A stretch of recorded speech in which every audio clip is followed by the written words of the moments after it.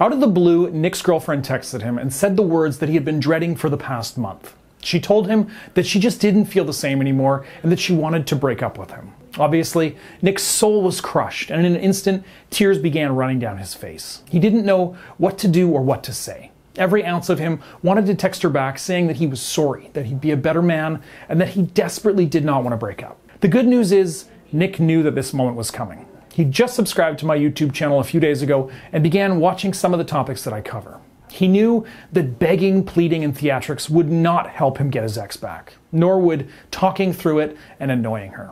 He also knew about my dynamic no contact rule, and he began the process of rebuilding himself. Now, because he followed my channel, he knew all of that stuff. So he was well equipped in handling the first few steps of his breakup. However, he wanted her back more than anything. And he spent sleepless nights wondering how he could get her back into his arms, how he could just make her see that he was worth a second chance. And that's when Nick decided to take the plunge and signed up for my email coaching service. And from there, I was able to design a plan from the ground up that ensured Nick had the best possible chance of getting back his ex-girlfriend. Now, we talked about their relationship in depth, and I asked him important questions that helped me lay out the blueprint for getting her back into Nick's life. I asked him when their relationship started, what she loved about him, what she didn't love, how he acted throughout the relationship, and what might have been the hot button issues that plagued their dating life. And then I outlined a plan that would help Nick text his ex back, so to speak. But before that could happen, we needed to dive deep into some of the root causes of the breakup. Now, ultimately, Nick's girlfriend lost emotional attraction to him. He failed to keep that magnetism alive in their relationship. This happens all the time to men and women alike, and it's one of the core reasons why relationships fail. And I can guarantee you, in one way or another, this is one of the core reasons that you're here right now. You're here because you, like Nick, just broke up with your ex. And it might have been for a number of different reasons, but fundamentally, you probably exhibited enough negative behaviors that forced your ex to lose that emotional connection to you. And in order for you to regain that attraction, you need to learn how to rebuild that bond with your partner and ensure that it doesn't happen again. So for about 2.5 weeks, Nick began using the techniques that we talked about over email. And one of the most crucial components of this plan were the text messages that I taught to him. These text messages were designed specifically with Nick in mind. I was able to craft, some well thought out messages that were focused on eliciting an emotional response from his ex. And from there, I used several more text messages and strategies that I teach about in my program, The X Factor. And after a few weeks of corresponding with Nick, you're not going to believe what happened. Now, Nick's girlfriend came crawling back, literally on her hands and knees. I'll cover the specifics of this later on. So what are these text messages that I speak of? In fact, why use texting at all? Well, in my opinion, texting is one of the most powerful ways to get an ex-boyfriend or ex-girlfriend back. And as opposed to calling your ex, texting him or her is a lot more subtle and less desperate. It allows them to answer you back on their terms, and it also allows you to formulate a decent response in return as well. It's simply one of the very best ways to build attraction, rapport, and trust with your ex again. But here's the catch. You can't simply text them any old message. And like I said earlier, you can't send text messages that ooze with desperation. Texts like, "I need you to come back to me," or one of my most hated ones, "I don't think I can find anyone else like you." Those are only going to further push your ex away from you. You can't simply, command your ex to come back to you either. If you're going to make your ex, come back to you like Nick did, then you're going to have to attract your ex back. And for that, you need to use some subtle psychology to make that a reality. So before I get into the hard examples, we have to lay out some of the ground rules first. Rule number 1, do not text your ex if you're feeling needy or desperate for them. So if you're texting your ex when you're clearly not in the proper, mental state, you're bound to make mistakes. I've seen this happen hundreds of times, and in almost every single instance, it fails. So in order for you to attract your ex back into your life, like Nick did, you're going to have to text your ex from a position of confidence. And you need to detach yourself from the outcome.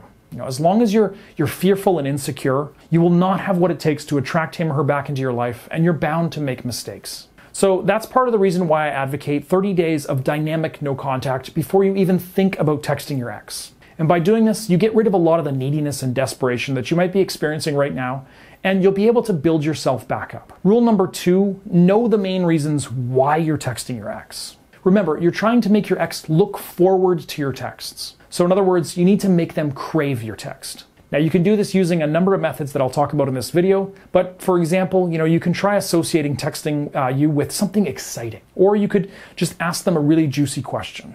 Regardless of whatever tactic you use, your whole goal right now is to make them comfortable and excited to text you back. Ultimately, the main reason to text your ex is to ultimately set up an in-person meet. Sooner or later, you're going to have to concoct a good reason for your ex to want to meet up with you again. Again, more on this a little bit later. Rule number 3, avoid the negativity.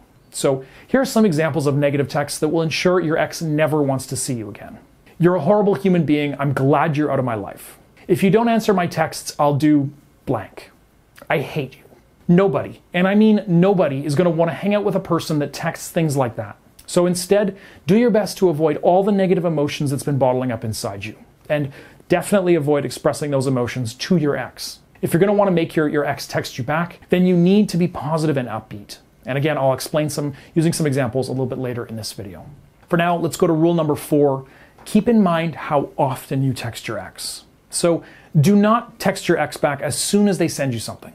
This reeks of desperation. Remember, you're trying to absolutely destroy the notion that you're heartbroken and saddened by the breakup without being too obvious. So if you're texting your ex back too soon or too often, you're going to give off the impression that you're just not over the breakup and that you want him or her back. So you need to start slow and over time increase the frequency of your texts just by a little bit. You'll want to escalate your interaction to the point that your ex will be comfortable with a phone call or an in-person meetup. Only then will you be able to do a lot of the heavy lifting when it comes to attracting your ex back into your life.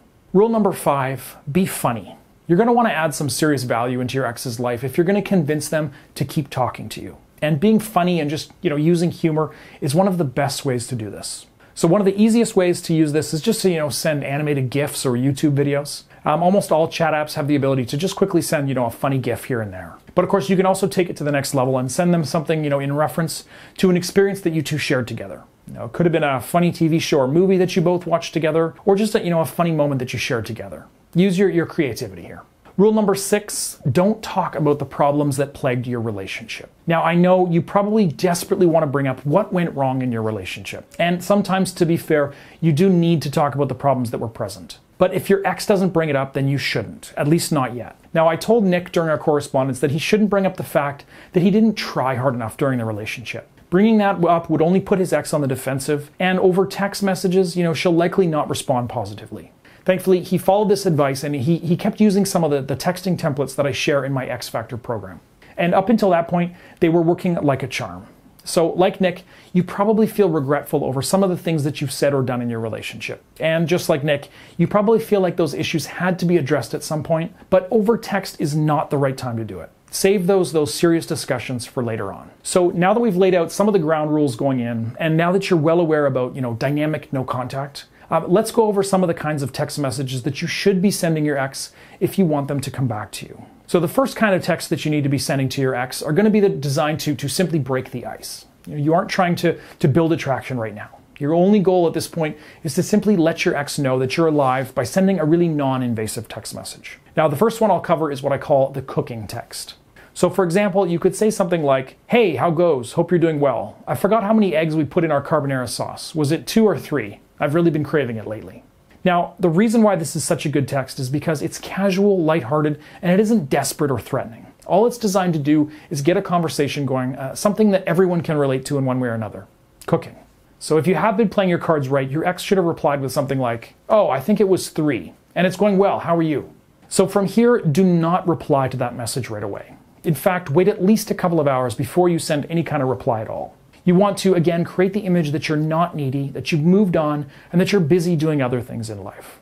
Also, I recommend you only send a maximum of 1 more text that day, and make sure that you're ending the conversation conclusively for now. So that means, you can say something like, "Oh, thanks, I totally forgot for some reason." Now, saying something like this is great because it doesn't compel your ex to reply, so it's extremely low pressure. For now, getting a reply is just really all you're looking for. If you're struggling to find other good ideas to break the ice, here's another example along the same lines. But this time it's fitness related. "Hey, do you remember that exercise you taught me at the gym that killed my glutes? Can you remind me of that? Hope you're doing well." Now again, this is similar to the example that I just sent to Nick, and surely enough, it did work like a charm for him. Now, the process from here is going to depend a lot on how your ex reacts. If your ex reacts warmly, then you can continue the process of texting your ex in the same manner.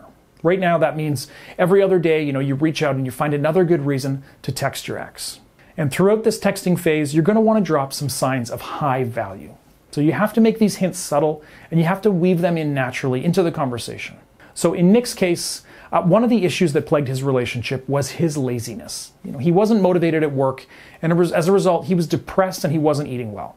And of course, he obviously gained a little bit of weight as a result.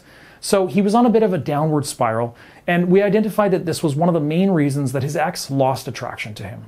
He really needed to communicate that his life was back on track, and he needed to weave it into his conversation naturally. So here's the text that we came up with. Sorry, I gotta get going here as I'm late for my spin class. Haha, yes, I know. I'd love to ask you about your new cat a little bit later on. Now, this was a great way to communicate to his ex that he was now putting in the effort to change his life. And he didn't do it to prove a point, and he even sort of made fun of himself for it, which is very non-threatening. And as a result, Nick's ex replied with, "Wow, spin class. I'm so proud of you for making that step. That's huge. And yes, the cat has been amazing. I love her." Now, this is just one of the many text messages that Nick and I crafted together through my online coaching program. If you're interested in enrolling in this program and experiencing the same kind of success that Nick had, yes, spoiler alert, Nick does get back together with his ex. Please head to breakupbrad.com/coaching. On that page, you'll learn everything you need to know about how to enroll and how it all works. And by the way, it is way less expensive than you might think.